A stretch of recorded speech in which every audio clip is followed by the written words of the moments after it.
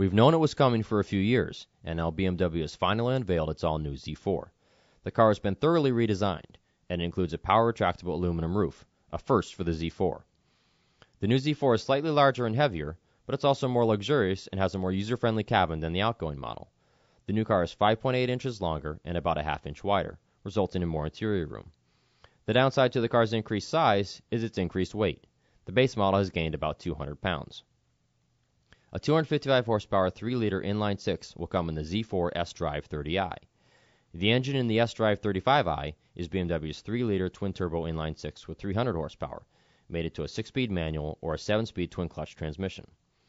The redesigned interior has several new and needed storage cubbies. iDrive will be available for the first time as part of the optional navigation package.